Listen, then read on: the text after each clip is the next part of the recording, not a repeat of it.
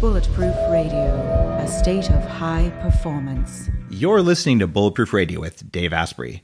Today's cool fact of the day is that about a third of American adults sleep less than 6 hours a night, according to a brand new, very broad survey of about 400,000 respondents.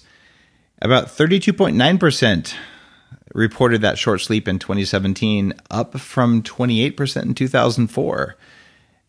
What they're finding is that people are sleeping significantly less from 2013 onward. And the trend is increased most among Black and Hispanic people, more so there than among white people, which I'm not sure why.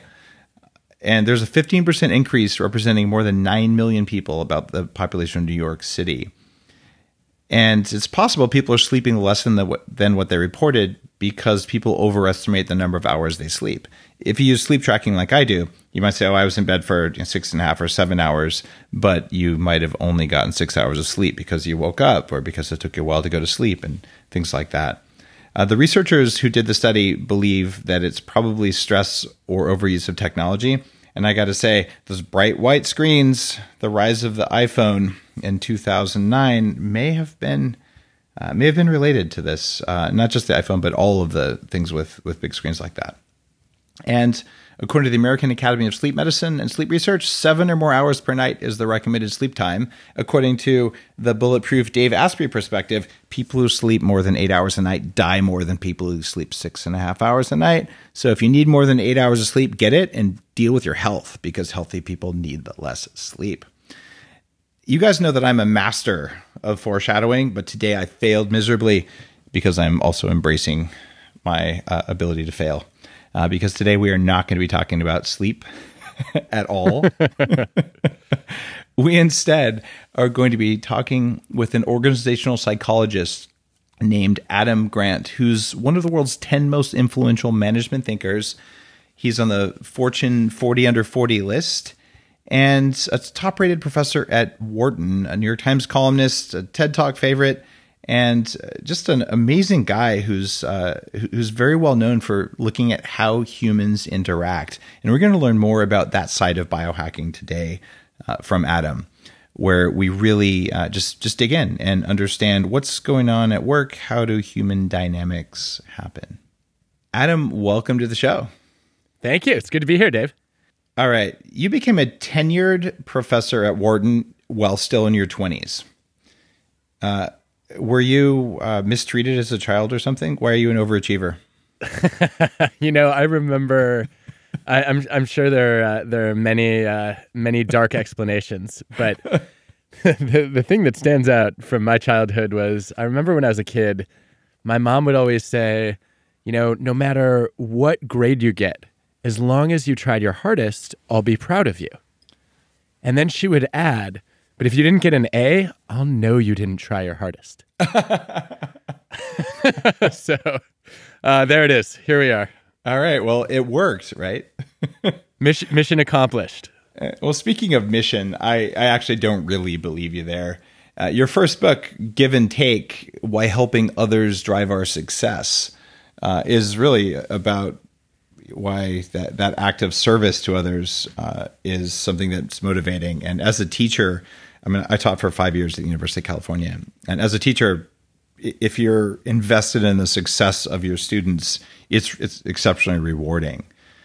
And is that really what's driving all of the different things that you're doing to share the knowledge you have? Is it that mission to help others, or is it something else going on? I think we're always driven by multiple motives. But I was one of those college students who hated the question, what are you going to do for your career? And actually, I hated it as a kid too. Like, there's almost no worse question you could ask me than, what do you want to be when you grow up? Because I felt like I didn't want to be one thing. I wanted to do many things. And I think part of my uncertainty when I was in college was not knowing where I could find a job that was both interesting to me and meaningful in the impact it would have on others.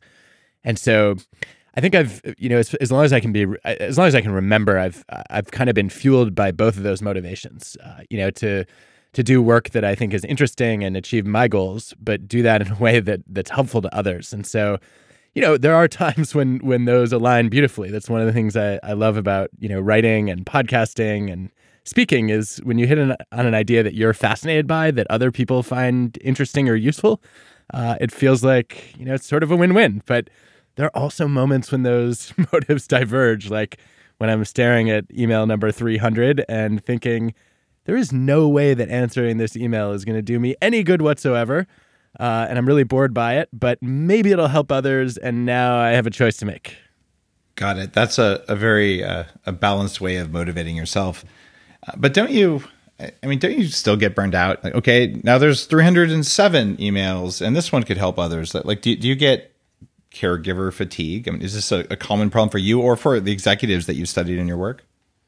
I think we all go through it. I've definitely had moments of, definitely the emotional exhaustion that gets described in burnout a lot. And one of the reasons that I started studying this dynamic was I was struck by the fact that there were some really generous people who were highly energized and others were exhausted. Yeah. And, I had been on both sides of that and really wanted to understand the difference. And the research I went on to do kind of has been really useful in my own life.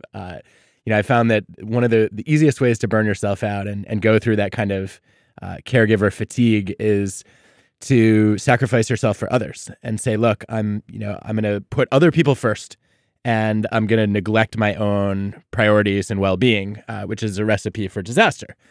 And what I saw with really successful givers was they had ambitions for how they wanted to help others, but they also realized they needed to exercise self-care. And so I've tried to become more thoughtful about the helping I do and make choices around who I help and when I help and how I help that hopefully allow me to be supportive of others, but not do it at a major personal cost.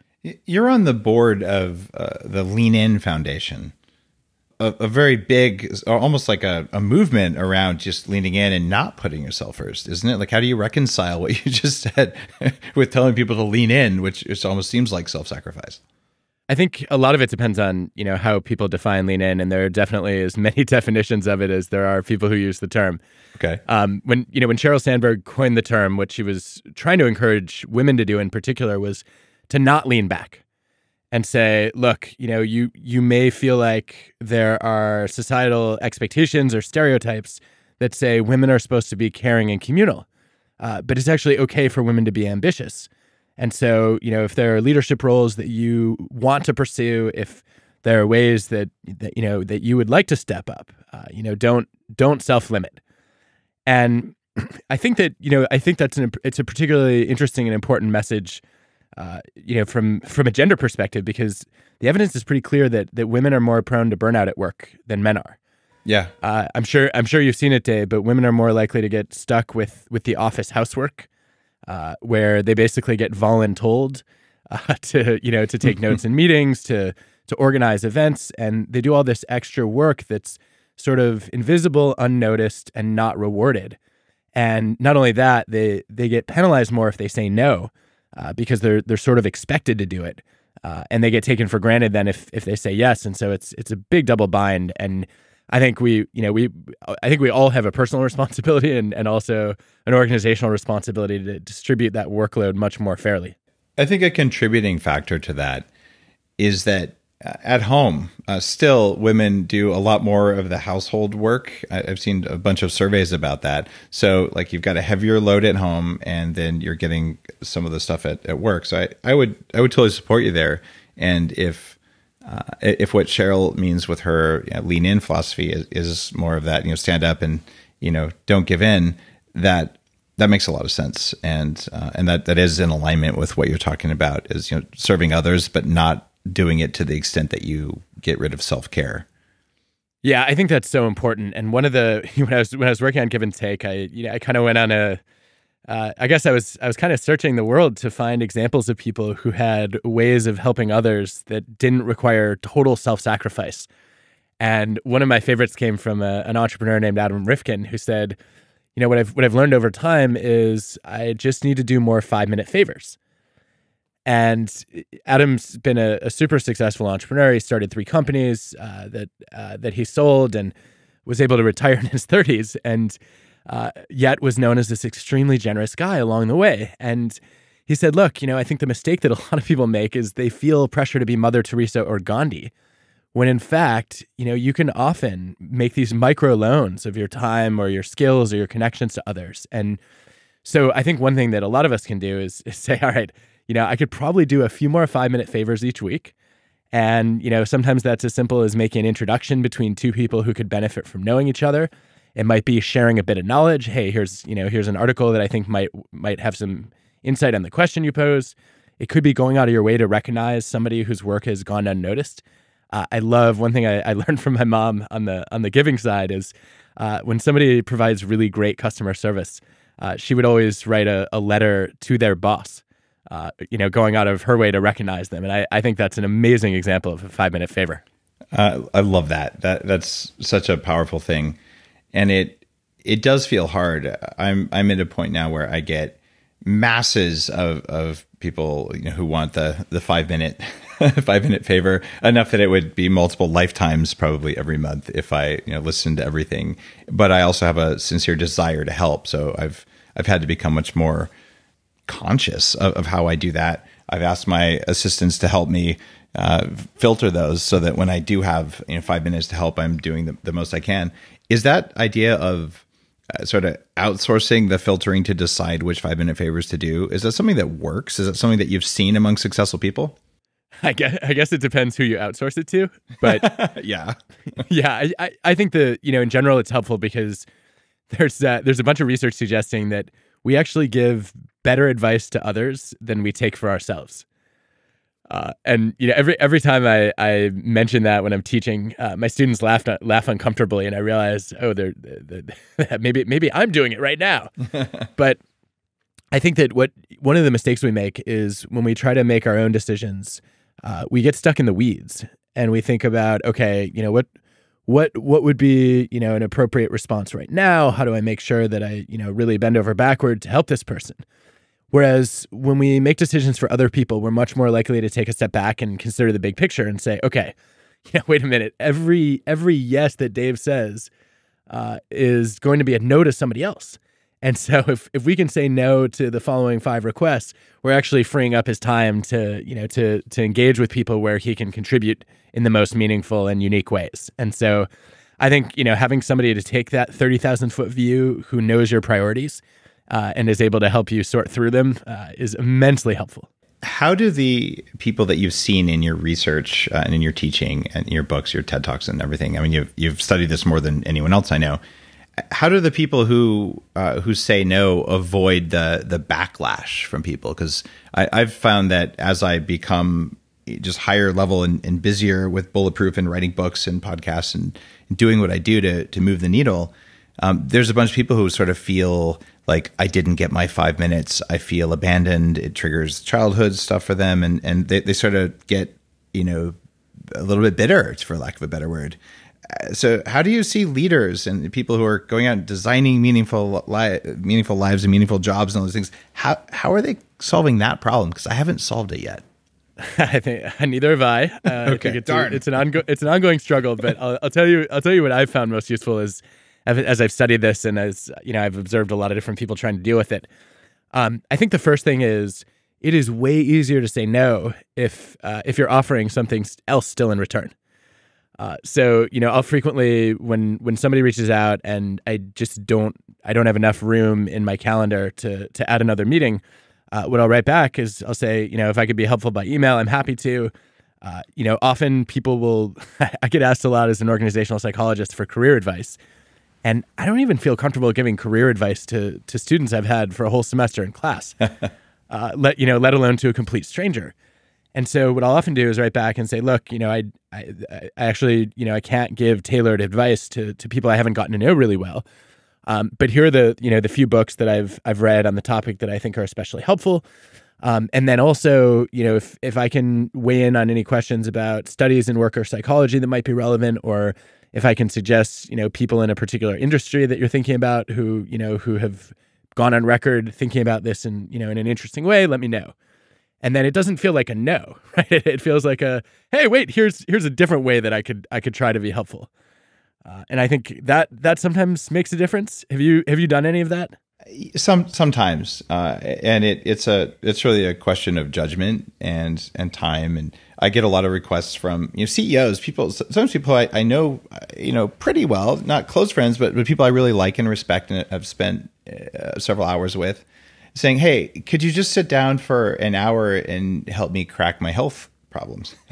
And I'm like, A, it's probably going to take more than an hour, and B, I have all of my available free hours are allocated for my family right now because I'm traveling an insane amount for Bulletproof, and like I've got to get the kid time and the husband time, and so you can tell them that, and some people respect it. But what I ended up doing was I put together this is the CEO only kind of insider's guide to what I actually do as an executive. That's different than what I do as a normal human being with normal requirements, because a pro athlete is going to have one set of things, and there's just a different cognitive and attention load that I find for executives is different. So I'm like, here's my notes on that, and I'll do things like that. But it's a constant challenge, just like you're saying, and it's born out of my desire to be of service to as many people as I can and not burn out along the way.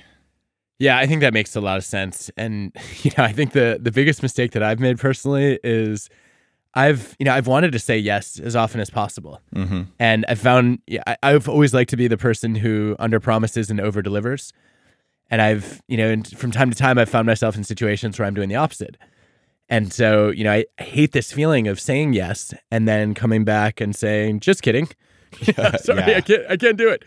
And so what I've tried to remember is it's much better to just let people down gently up front than it is to disappoint them after agreeing. And so I think the advice I'd give to anybody who's busy and having trouble saying no is just to say, look, it's much kinder actually to give a swift no than it is to say yes and then drop the ball later. Oh yeah. It's much higher integrity to do that. And the one nuance there, that earlier in my career I would say, I'm sorry, I can't do that, which is always a lie. And that's in my new book, Game Changers, about weasel words. And here's the deal. If you say, I'm not going to do that, surprisingly, the person who hears that usually feels more honored because you were truthful with them, versus if you said, I can't do that, when they're like, actually, you could. You don't want to. And then they make up a story about why you don't want to. And you're like, hey, I'm not going to do that. I'm working on some other stuff. And I just found that I got a more positive response and probably more respect from just being really truthful. Like, would love to, won't. What do you think about that? I've definitely found that as well. It may just be a Wharton thing, but which you can relate to. But I think that, every once in a while there's somebody who just will not take no for an answer. And, you start out with a very polite no, and then they ask again, and a second time, and a third, and a fourth. And I had this happen a couple of years ago where somebody was asking to meet, and the request was completely outside of my expertise. I could not be more irrelevant or unqualified to weigh in. And so I just finally wrote back and said, I've been trying really hard to get better at saying no. Thanks for the practice. And he went away. That is way more nuanced. I was shocked. On my Wharton kind of senior trip, like when we were graduating, we went to China, and I'm a 6'4" white guy, and so as I'm walking through the streets of one city or another, the people want to sell you stuff on the street. They see me from blocks away because I stick out above everyone else, and they sort of come running. And sometimes there's 5 or 10 people trying to sell me stuff. And I learned how to say in Chinese, how to say no, thank you, no, and how to say sort of the impolite no. And I had this one guy who just followed me for 10 blocks trying to sell me some statue. I was never going to buy, and he couldn't take no for an answer. So wow. Finally I looked at my friend and I said, tell me how to say, I will kick your ass. In Chinese, right? So no. And so of course my friend starts laughing, and she's like, Dave, okay. And she teaches me. So I turn around to the guy and I said it. I wish I remembered how to say it. And he looks at me suddenly like this look of like, really? And then like said something and went away. And I said, what did he say? And after she got off the ground laughing, she said, he said, you don't have to be a barbarian about it. And what I realized was my ability to communicate no in Chinese was pretty crappy, right? So sometimes it was about the nuance of how you say it, but sometimes, like I said, there's someone they don't want to hear it. So I don't know. You just brought up that story for me because we were talking about Wharton. That's so funny. Well, it sounds like you got what you deserved there. I did. It was funny, and I did not buy the statue for the record. Now, you talk about something that I think listeners would love to know more about. You talk about job design and meaningful work. And I think when you're starting out in your career, I mean, you have the advantage you're a Wharton professor. I got to go to an Ivy League school and I had a good start in my career, which makes it easier now for me to say, I'm going to design my job. I'm a CEO. But how do you, when you're getting going, you're, okay, I'm a barista, I'm just building up my career. How do people make it meaningful as they accumulate the power and the skills and the experience in order to go out and say, I want to design my job? Or do we just have to suffer for a while? No, I think you've already highlighted the first point, which is, oftentimes you get much more latitude to tinker with your own job once you've proven your contribution. I have a lot of students who take on entry-level jobs and they want to know right away, okay, how can I turn this job into my passion? And the answer is you need to be just awesome at your job first, right? You need to excel at the assigned tasks that you're given before you can suddenly say, well, I want to reinvent what my role is here. And there's a whole bunch of research showing this dates back over half a century that when you stand out in your job and especially when you exceed expectations, you earn what get called idiosyncrasy credits, which is basically the latitude to deviate from expectations and do things a little bit differently. And so I think that's the first step. I think the second step, this comes from research that my colleagues Amy Resnesky and Jane Dutton did on job crafting, is to say, look, there are very few jobs that were actually designed personally for you. Mm-hmm. When somebody writes a job description, it's made to be a kind of one size fits all, and so you do want to customize your job or become a bit of an architect of it. And one way you can do that is you can go and approach a couple people who might be more senior than you in the organization and ask them if they have any problems that they need solved. Or, if they have any advice on how you can take a set of skills or strengths you think you have and make them useful to the organization. And if you ask enough people that question, you start to, get invitations to work on a side project, to get involved in a team that you weren't currently part of. And, if your input is valuable there, then you get to do more of that kind of work over time. There's one of my favorite books that no one's read about brains is called On Intelligence.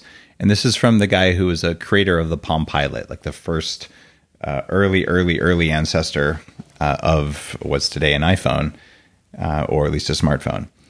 And he talks about pattern matching and filtering in the book and what our brains... Oh, this is the Jeff Hawkins book. Yes, the Jeff Hawkins. You've read it.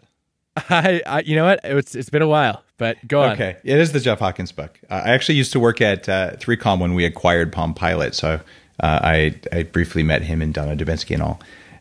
And what I learned from that book is that our brains are pattern matching machines, and we predict the future microseconds in advance. And we only notice things that don't match our prediction. So I knew you were going to say that.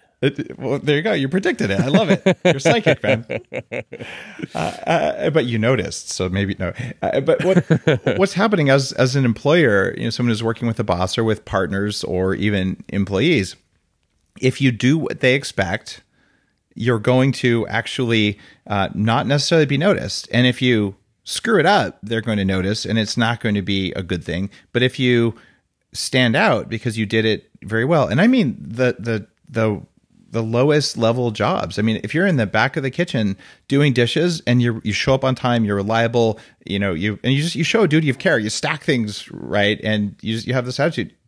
It stands out because it's not necessarily what your boss would have expected, and it's that little desire for excellence that I think triggers your growth in your career and gives you that opportunity to work into designing your job. Do you like that theory? I mean, does that match your experience of teaching this and experiencing it? It does, in a really interesting way. So the research I mentioned earlier on job crafting, kind of one of the points it makes is that we're all active job crafters. And, they're small changes that we make every day, kind of adding a task here, maybe delegating something that we're not that interested in, or where somebody more junior than us might benefit from trying it out. Maybe interacting with a certain person that we really enjoy more than the job required, or trying to avoid an interaction with a really unpleasant person. And those are all tiny moments of job crafting. And what I've gotten really interested in is how do you do that at scale? And so one of the things I did last year when I started my Work Life podcast with Ted was I said, all right, I'm gonna go into some workplaces that take some of these ideas to the extreme and try to figure out what the rest of us can learn from them. And one of those workplaces was a tomato paste plant called Morningstar, where they have operated successfully for 3 decades. They bring in hundreds of millions of dollars a year in revenue, and they've never had a single boss. Which, is kind of crazy and way, way before holacracy. So I was just interested in, there are probably some practices they have that I would not apply to my work life, but are there things they do that might be relevant? And my favorite takeaway from Morningstar, which, accounts for a huge amount of the tomato paste in the US. So one of the things they do is they say, look, it's hard to give everybody the freedom to invent their own job. Which, could quickly devolve into chaos if nobody has a boss. And so what they do is at the beginning of each year, they ask people to write a letter describing the job that they want to do this year. And it's amazing to have that freedom, but they want to make sure it aligns with the organizational mission. And so you have to make a case in your letter for how the job that you want to do is going to advance the organization's goals. And then you have to take that letter to the 5 or 10 people who you work with most closely and get their buy-in. Wow. And then they all do the same thing. And I came away thinking, I'm going to do this in every team I'm part of because, 1, I want people to know what I think my contribution is. 2, I want to know what they want to do. And then 3, if we get aligned on that, it's a lot easier then to make sure that all of the key roles are covered and everybody's adding value. It's almost related to what Ray Dalio just wrote about in his sort of operating system for companies book, where he talks about believability, and where if you know these are the areas where you really truly add value, and these are the areas where you're sort of average, and these are the areas where you have nothing to say, if you know that and you communicate it with other people and they agree with it, then all of a sudden they can better use you, and you can just show up at the right time in the right meetings in the right way, and not sort of sit in the meeting and say, I know nothing about this topic, but I'm supposed to be here, therefore I'm there. Yeah, I've spent a bunch of time inside Bridgewater, and I think the biggest thing that I've learned from Ray, on that front at least, is I really never thought about weighting people's input by believability before. I thought, okay, the way to be an empowering leader is to hear everybody's voices. And I remember Ray just kind of saying, well, that's a bunch of baloney because, not all voices are equally valid. And you don't want to run a democracy in a company. You want to try to become a meritocracy. And yet most companies don't get there because, they're too busy paying attention to, the most powerful person in the room, or the person with the most seniority or tenure, as opposed to the person who has the best idea. And so if we can find out who has credibility in each domain that we're making decisions in, we can give those people's opinions more weight in those domains. And I have tried to, what I've tried to do on that is now when I work with teams, instead of saying, look, who's in charge of this team? I want to know who has the best expertise on each issue, and let them drive the conversation on that issue, or better yet, let them frame the conversation, and then, hear from everybody else. It's a powerful way to look at things. And I didn't know I was doing this, but as I became what's now a professional biohacker, when I was looking at how do I lose my 100 pounds, how do I recover my health, and then how do I do more with my biology than you're supposed to, I realized that there's a huge number in the medical industry, a huge number of people with differing opinions. And I eventually developed a filter of believability for someone who's in a medical profession and healing profession. So you look at it not as a skeptic, but just as, okay, what have you actually done? And, are you following the same script as everyone else? In which case, basically Google replaced you, or do you have some special believable skill where you could demonstrate it? And I even apply that to, do I interview someone on Bulletproof Radio? It's all about believability. And if you're going to take input, I learned a lot from that. And it sounds like you're sort of saying, as a piece of advice for people listening, is, you know, become believable in an area and make sure people know what that area is, and that can help you stand out. What's interesting about that is I think that sometimes when people become successful in a domain, they overestimate how believable they are in other domains. Yeah. Ego. Yeah. It's like, hey, I think my favorite example of this was Steve Jobs investing in the Segway and predicting it was, you know, going to be to the car what the car was to the horse and buggy, more or less. You know, and granted, Jobs knew a lot about computers and a lot about movies and ultimately a lot about a whole bunch of technology. But most of his expertise was more in the software world than the hardware world. He certainly had not had any experience in the transportation world at all. And I think what happens often is people, they achieve some success and then they learn to trust their gut. And they say, all right, look, you know, I'm gonna make decisions based on my intuition. And I think that's incredibly dangerous. I think, you know, you don't want to follow your intuition. You want to test your intuition. And if you break down where intuition actually comes from, intuition is just subconscious pattern recognition. Yes. Right? And so what you want to ask then is, okay, all the experience I've had that leads me to recognize patterns, are those patterns diagnostic of, you know, for the situation that I'm in right now? And it may well be that the patterns of the past or the patterns of one world that you've been a part of are terrible predictors of the current one or of the future. So, I'm a computer hacker, tech, horizontal scalability cloud computing expert, and I run a coffee company, right? And human performance, and we're more than coffee, but I had to really get comfortable with the fact that I know how to make a really good cup of coffee and dissect this, but I don't know this industry at all. And Bulletproof has been really successful, I think, in part because at least I'm telling myself that I've done a reasonably good job of saying, I don't know anything about most of this, so I better hire really smart people. I would like to see more leaders recognize where they don't know anything, and they need to surround themselves with people who do. I think this is, you know, there's always I shouldn't say always, I'll say that differently. I think there's frequently a trade-off between expertise and creativity here. There's some research on what's called cognitive entrenchment, which shows that the deeper your expertise goes in a field, the more you start to take for granted assumptions that ought to be questioned. Mm. And, you know, I think that's one of the reasons we see so much disruption from the outside as opposed to the inside. Because, you know, you've seen this in the tech world over and over again. The incumbents are basically operating on assumptions that don't apply to the world as it exists. They were built in a different world. And so it's way easier to see that if you're kind of a novice from the outside and say, wait a minute, like why do we believe that a video has to be rented physically? Why can't we just watch it, you know, on a computer?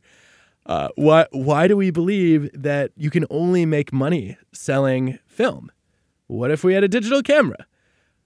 And, you know, I think those insights, the funny thing is, like, you see those insights bubble up at places like Blockbuster and Kodak, and then they fail to act on them, and it's outsiders who are much more likely to run with them.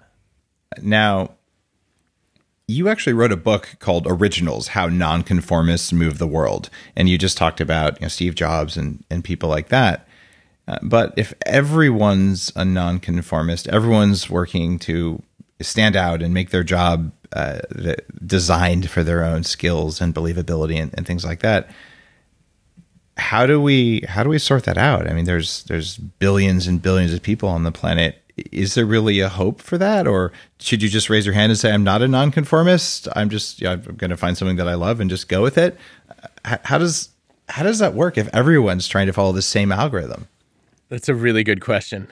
I have to say, I don't worry about that a ton because, you know, if you were to draw a curve and on one side of the curve, you have too much originality. And on the other side of the curve, you have too little. I think most workplaces are in the too little realm. I think, you know, there's evidence, for example, that if you ask people about their best idea, their boldest suggestion they've ever had at work, their most promising creative direction, you see that over 80% of people never did anything about it. Most of them didn't even speak up. And some of that is because of fear. More often, though, it's because of futility. Even if nothing bad is going to happen to me if I speak up, I just don't believe that anybody's going to take my idea seriously or, want to run with it. And so why bother to try? And I think because of that, we lose out on so many valuable ideas. And, I experienced this personally. I had the great fortune of co-founding what our student newspaper called Harvard's first online social network in 1999. I had, at the time, America Online was big, and a couple of classmates and I had started searching profiles to see if we could find other people who were going to be in our class when we were high school seniors. And it eventually turned into a big email list. And by the time we arrived on campus, we had connected over an eighth of the entering class. And then we got there, and we said, well, now we know each other face to face, and we're all in Cambridge. Why do we need the online social network? And we shut it down. And 5 years later, Mark starts Facebook in what turned out to be the house next door to mine. So I think many of us have been in that position of having an idea that had real potential and either being afraid to pursue it or not thinking it would go anywhere and not seeing the potential. And I think that's a missed opportunity for a lot of people. And I'm not saying we should all always be nonconformists. What I am saying, though, is that I think most organizations are conformity machines. Right? They're designed to stamp out original thinking. And I think that's one of the reasons that it's so common for organizations to go out of business. And so I want to figure out, if you're an individual with creative ideas, how do you champion them effectively? And then if you're a leader, how do you build a culture that welcomes original ideas and then, makes them a reality? I really like that. I really like that perspective. You said something on social media recently. You said productivity isn't a virtue. It's a means to an end. It's only virtuous if the end is worthy. Don't worship at the altar of hustle. Don't boast about grit. Strive to be productive in generosity, creativity, and integrity. Now, here's the question. Does Gary Vee have a price on your head? I had I got a really funny text from Gary a few months ago, and I'll answer your question in a second. But I think this context will help to make sense of my response. So, I got a text out of the blue from him, which said, basically, he said, "Hey, how can I be helpful to you?"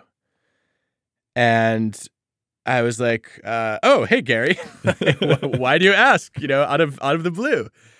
And he said, "Well, I support winners, and you're a winner, not just in business, but as a man."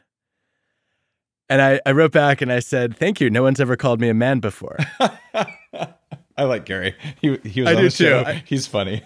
I think I find him hilarious. And, I think that Gary often captures attention by, pushing ideas to their extreme and, kind of painting caricatures, right?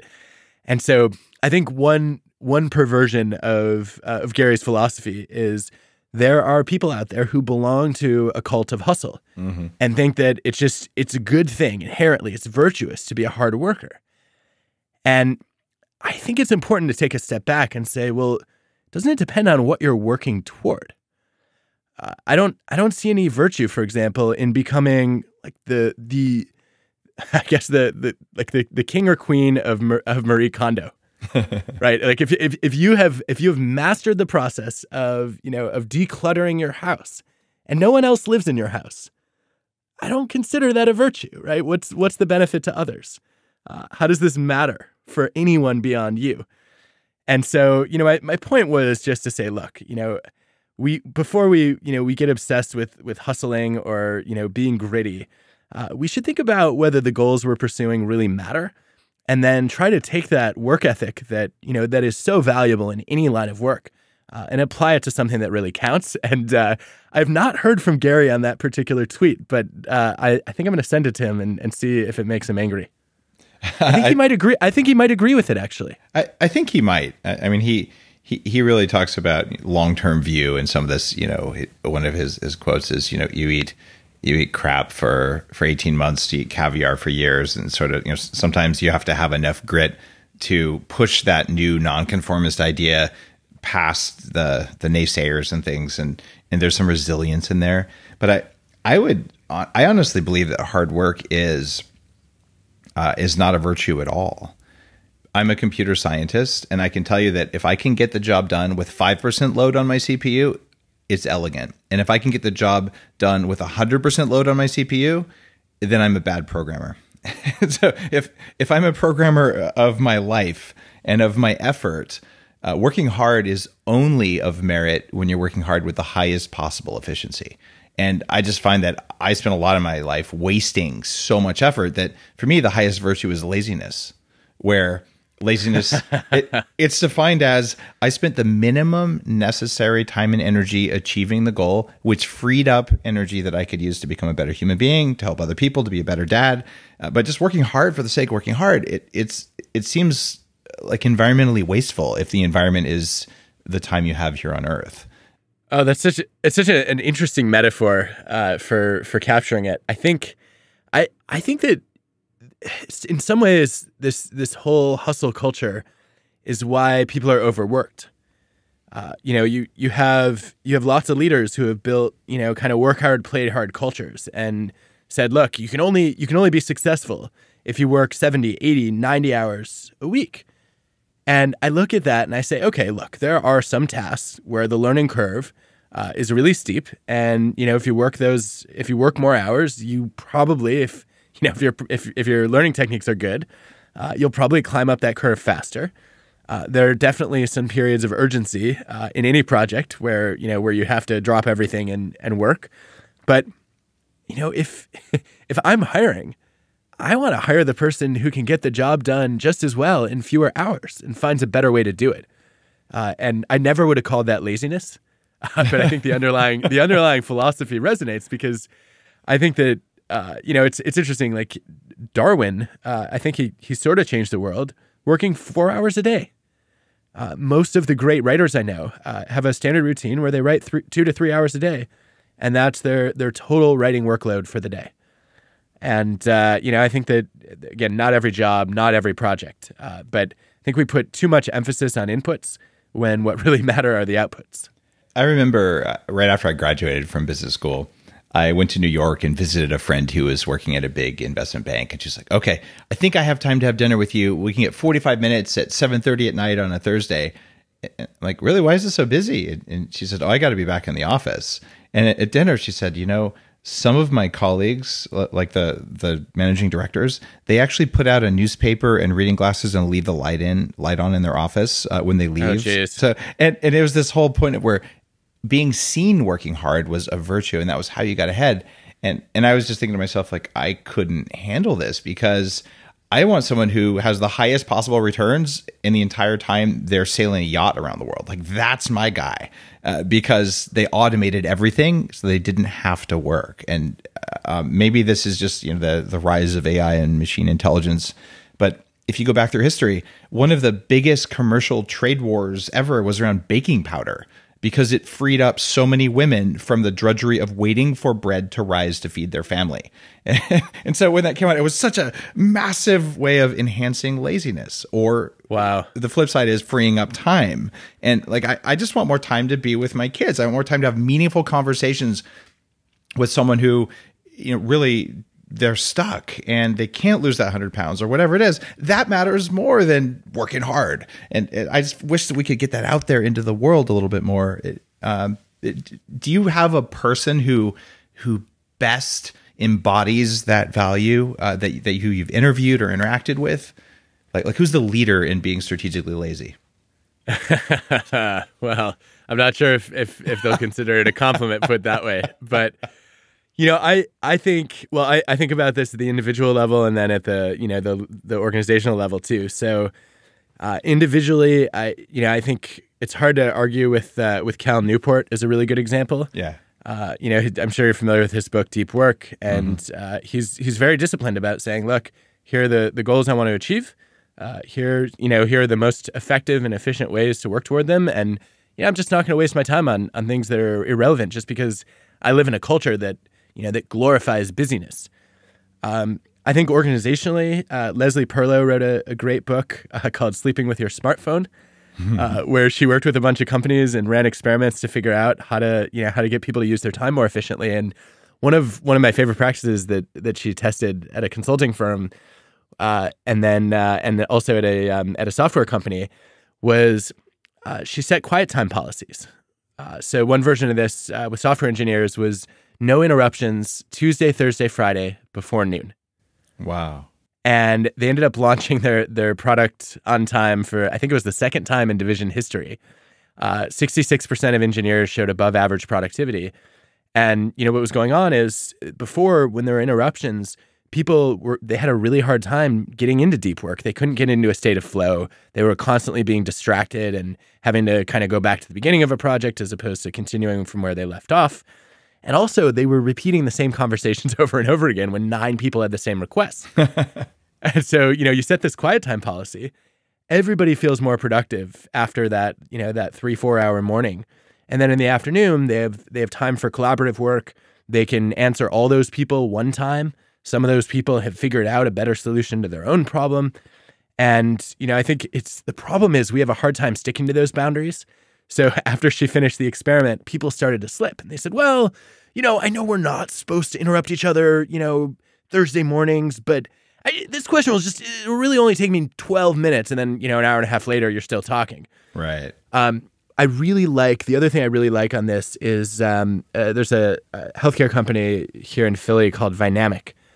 And the founder, Dan Calista, just said, you know what, there's no reason that we need work to intrude on people's lives. And so they set a policy that you're not allowed to send emails on nights and weekends. And you're also not allowed to check your email on nights and weekends. And I think you've probably seen others like Basecamp work with similar policies. But I think that's a step in the right direction. We have got to set boundaries organizationally because it's often too hard for people to do it individually. I do not reliably check my email in the evenings at all. I mean, I might if I just feel like it, but I've set expectations with my leadership team. You can text me if it's really urgent, but evenings and weekends, don't expect me to check my email before I go to bed. It's not going to happen. That's the kind of example we need more leaders to set, right? Because I think too often leaders are always on and they're responding and, they're trying to model that they're available or that they're committed. But that just sets a tone that everybody else has to be constantly reachable. The first 3 or 4 years of Bulletproof, I'm a night owl. I was working every night until 2 a.m. because I had a day job when I was starting Bulletproof. I was a VP at a big company. So that did set that tone where people are feeling like they have to keep up. And most people need more sleep than I do where I am now. And I just realized I don't want to train my people to do that. We all care, so we work hard. Well, the day job thing is interesting too. I've heard so many venture capitalists say, I would never invest in an entrepreneur. I just wouldn't back an entrepreneur who's only doing this as a side gig. You need to be all in. And you will be pleased to know, but not at all surprised from your experience, that there was a nationally representative study of American entrepreneurs which showed that the ones who kept their day job and started their companies as a hobby were 33% less likely to fail once they went all in. Mine definitely was a hobby. It was a blog to help people. Like if someone had told me this when I was 20, it would have changed my life. So I'm going to tell some people. But the honest truth is I didn't have enough money to start the company. I had just moved to a new country. I didn't have a lot of savings. I'd worked for half salary for a while. I was a sole breadwinner. Like, you know what? It's not an option. And so whether that means all in or running in terror from bankruptcy, not feeding your kids or something, like no way. I have a job at a big company, stock options, and a VP salary. I think I'm going to just roll with that and do a great job in that job and do my little side hustle until it's not on the side anymore. I think that's admirable as long as your side hustle isn't the same thing as your day hustle. There's a lot of I've seen this among young people earlier in their careers where you're like, you can't start a competitor to your day job while working your day job. It's unethical and it's probably illegal and it's going to stick to your reputation for years if you do that. Yeah, it's like conflict of interest there. Yeah. Well, I want to talk about power with you because you have this interesting Audible audiobook called Power Moves. And you went to the World Economic Forum. By the way, shout out to Ariana Huffington, who was speaking at the Bulletproof Conference in April. She's served Bulletproof coffee at the World Economic Forum for like 3 years in a row, which just blew me away. She's awesome. And you interviewed the CEO of Microsoft and Sheryl Sandberg and Eric Schmidt and David Solomon, the CEO of Goldman Sachs. And you asked them about power. And here's my question for you. I interviewed 500 game changers, people who've been on the show, about most important things for performing better, and none of them looked at money, fame, or power as an important goal. So, well, did they and not want to admit it, or did they and were they not aware of it? Okay, that is a very fair point. And my question was, what are your 3 most important pieces of advice for people who want to perform better at everything they do as a human being? So it could just be that power doesn't matter for performance. And there's no question that power and fame and money are pleasant. And some people are more attracted to them than others, but that they don't lead to happiness. They don't necessarily lead you to perform better. So it could just be with the framing of the question. But what made you decide that you were going to go after these powerful people and interview them? What did you want to learn? Well, it was interesting. I had been invited to Davos, I don't know, 5-6 years ago for the first time, and went as an academic. And it's just, what am I doing here? There are these titans of industry and heads of state, and here I am. And after I had gone for a few years, I started to feel a little more comfortable. I had a couple of other roles that kind of involved me more centrally in the program and in various activities. And I found myself at dinners with a lot of these people, and I got really interested in how did they acquire power? How are they? How is it changing them? As an organizational psychologist, this is a kind of a fundamental question in our field, right? Does power corrupt? Yeah. And especially, how can we all get better at using power for good? And so it seemed like, since it's the ultimate epicenter of power, it seemed like the perfect place to explore those questions. What did you learn? Well, I think my biggest aha, which is something I'd been reading about a little bit, but I didn't realize it was going to be so central to people's experiences, was I came away convinced that power does not corrupt. I think it's tempting to believe that, and we've certainly seen some really disturbing examples of what look like corruption in power. I think whether we're going to talk about the Me Too movement or the Catholic Church, abuses of power are rampant. But I don't actually think power corrupts. I think what I came away believing is that power reveals on the outside what was already on the inside. Yes. It amplifies corruption. It doesn't cause corruption. Exactly. I was told this over and over again, right? So, various people like Stuart Butterfield, the Slack founder, he said, whether you're talking about money or power, it doesn't change you. It just makes you more of who you were before. And to your point about being an amplifier, it kind of makes that stuff come out louder. Because now you feel like you're free to express whatever your goals and values are. Whereas before you had a lot of power, you might have been more constrained. And there's a lot of psychology research that's pointed in that direction, which kind of shows that if you were already a selfish taker, if you're given power, then you stop becoming a faker. And you're like, all right, I'm gonna use power for my own gain. Whereas the more generous givers, when they gain power, they try to use that to benefit others and serve, some kind of socially responsible goal. And I ended up, kind of armed with this perspective, going back through examples of presidential corruption. And lo and behold, it turned out that there was a presidential candidate who was accused of unethical behavior, and a judge threatened to disbar him in his very first trial as a lawyer. And that was Richard Nixon in 1931.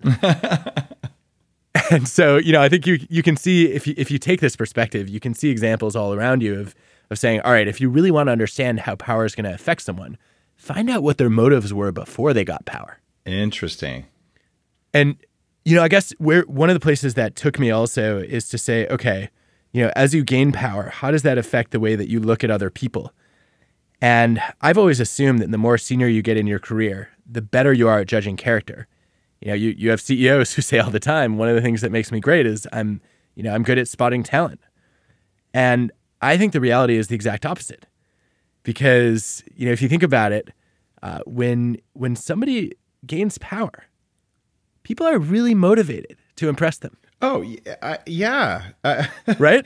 Everyone shows, so I'm a CEO in my day job. Everyone shows me the face that they want the CEO to see.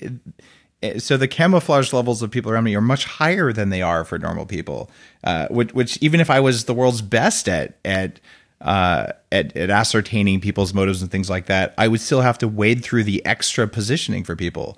So I fully agree with that. It's actually one of the most frustrating parts of being a leader is that whole thing where, could you just tell me the truth, but you're worried that I'm a powerful person, so you're not going to tell me what you really think. And man, it frustrates the hell out of me, but I don't know how to get around that. Is there a hack for that? Well, I'd like to have one. I think, obviously I think awareness is the first step, right? So I think that you already kind of crossed that bridge to say, all right, look, I know that as much as I'd like to believe my judgment is getting better, the information I'm getting is less believable. And so, I've got to recognize that I'm probably worse at judging character now than I was before. I think in terms of hacks, I think the best thing is to deprioritize your own judgment and not rely so much on your own impressions of people. So, it's like when I've studied givers and takers, the takers are really good fakers upward, but then they realize, gosh, it's a lot of work to pretend to care about everybody. And so they let their guard down with their peers and subordinates who get to see more of their true colors. And that means, if somebody has a great reputation upward, but it's more mixed lateral and downward, that can be a red flag. It means you probably want to do your reference checks, from people who worked side by side or below the people you're thinking about hiring. And I think I hear often, well, but I can't get an honest reference. They're all glowing and positive. And I think we can if we ask better questions. One of my favorite questions or ways of asking a question is just to say, hey, when you think about this candidate, what's more likely? A little bit too self-sacrificing, or occasionally a little bit selfish? Too independent, too collaborative? You can do this for any forced choice. And if you set them up right, references do not know what the right answer is because they both sound like undesirable traits. And so they tend to give you the real answer, so to speak. So you run a full conjoint analysis. That's actually brilliant. I never thought about it as a conjoint, but I think that's exactly what it is. That is a serious hack. Just for people listening to the show, holy crap! I wish someone had told me that before. I'm going to start doing that. So, Dave, are you more likely? No, I'm just kidding. Go on. Nice. Turn the tables because you have your work life podcast with Ted, which is you do get to turn the tables and interview people a lot. What's the most unusual professional you've ever interviewed for your show? Oh, it was definitely at Bridgewater. So I did an episode last season on how to love criticism, where I talked with Ray Dalio a bunch, having done some research there. But one of the things I asked was, of everybody who works at Bridgewater and who's ever been here, who is the best at really dealing with the harshest possible negative feedback that you can imagine? And I was introduced to a manager there named Kiran Rao, who arrived at a meeting one day. There were a couple hundred managers there, and a slide went up, and it showed the ratings of managers, but they were displayed as a ranking. So you could see who the best managers were all the way down to the worst. And Kiran was the #1 worst manager at all of Bridgewater. Oh, damn. Can you imagine walking into that room with all of your peers, and a slide goes up, and they're like, Dave, you are the worst boss at our company. And, I look at that, and I'd want to run away screaming or quit immediately. Kiran told me it was one of the best days of his career, and he learned a ton from it, and I grilled him really hard on it and ended up convinced that he actually enjoyed it. And I think if he could learn to love criticism like that, we could all become a little bit more open. And one of the simple things that I learned from him that I have applied over and over again is the language that I put it in is we all have two selves, right? There's the proving self and the improving self. And what I try to ask myself whenever somebody criticizes me now is, okay, what would Kiran say here? He would say, what's my goal? Am I trying to prove myself to this person, or do I want to improve myself? And the reality is, if somebody is criticizing you, you can't prove yourself, right? They've already decided that whatever you did sucked. And so the best thing you can do then is say, all right, how do I take this as an opportunity to improve? And there's a great description of this that Doug Stone and Sheila Heen have given in their book, Thanks for the Feedback. They say to think about it as giving yourself a second score, which I now do all the time. So, let's say that, that Kieran got a D- for his performance as a manager. He can't change that score, right? That score has already been established.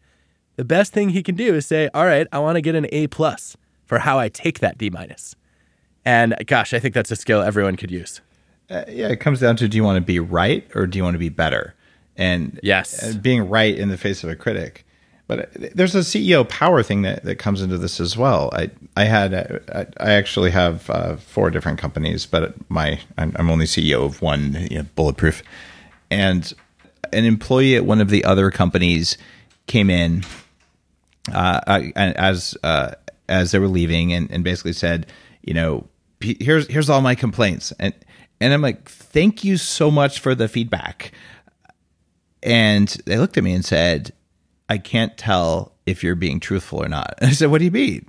And the whole point was they didn't expect the thank you. I think they expected defensiveness. And so then it was this weird sort of distrustful thing where like the person's leaving.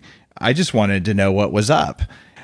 So as leaders, and just as people in general, when we're hearing negative feedback or criticism or something like that, what's the best way to signal to the person delivering it that it was heard and that it was safe for them to do that? Well, I think you already started the ideal response, which is to say thank you. I think we all feel the temptation to to get defensive. There's a psychologist years ago who wrote about the idea that we actually we kind of all have a totalitarian ego.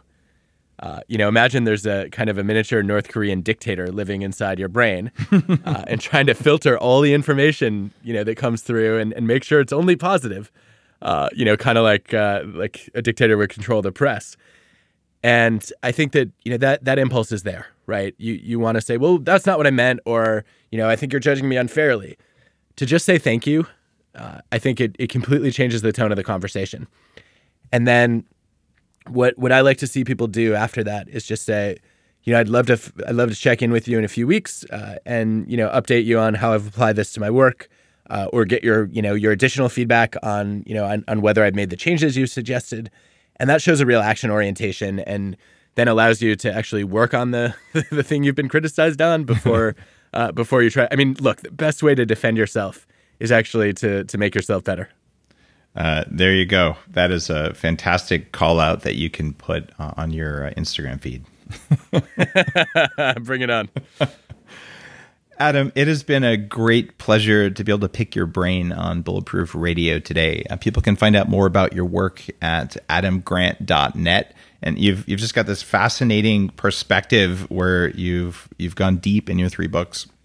And so for people listening, you want to learn how to be nonconformist, how to have the job that you want, how to design it that way. I think Adam's gone really deep and done real research at all sorts of different levels in orgs. I've certainly learned from the things that he's written and produced, and I hope that you learned from today's episode. And if you did, you know what to do. You could leave a review for the episode that says it was worth your time. And that means a lot because, well, I see it when you leave a review, but also it'll help other people find shows that were just worth your time. There's an ROI to talk about being strategically lazy for everything that you do, including an ROI for the time you spend listening to a podcast.